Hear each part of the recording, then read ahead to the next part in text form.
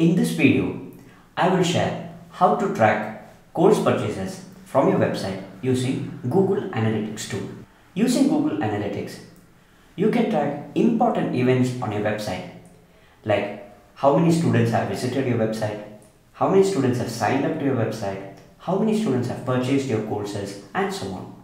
Hi, I am Vaishak from Learnyst, and in today's video, I will specifically show you how to track course purchases using Google Analytics.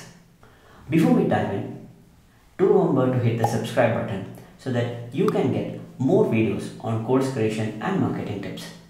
Now with that said, let's jump straight into this video.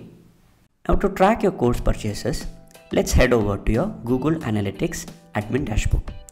Now if you haven't set up your Google Analytics dashboard yet, do check out this video first before you proceed further. Now a course purchase happens every time a student clicks on the buy button and proceeds to a thank you page. To measure this course purchase, we will need to create goals in Google Analytics, and I will show you how. On your admin dashboard, click on admin. Now under views, click on the goals and click on new goal to start creating your goal. Here you can either choose from the template or from custom. So let's go ahead and click on custom and click continue.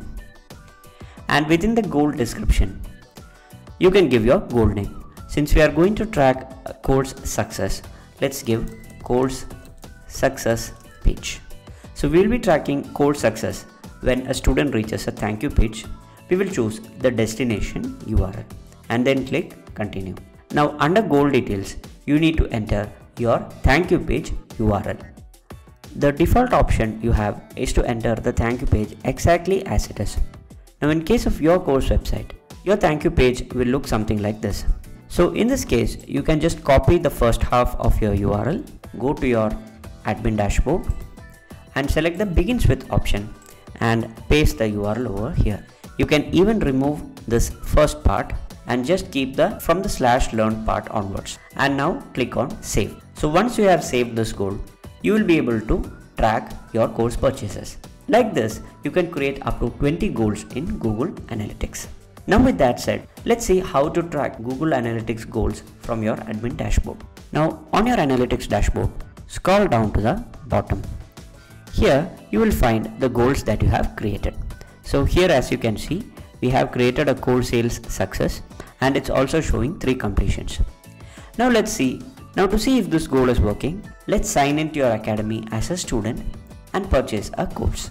Here I am in the academy and I will be purchasing the course as a student. I'll click on the pay securely button. Now as a student, I have reached the thank you page. Now you should be able to see the results in the Google Analytics page anywhere between 6 to 12 hours.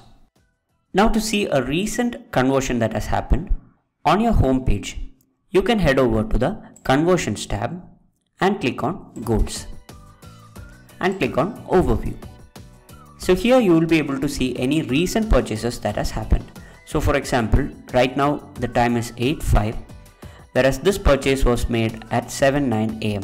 So you can see that the purchase has happened over here and the same is visible over here. So this way, Google Analytics has started to track your course purchases.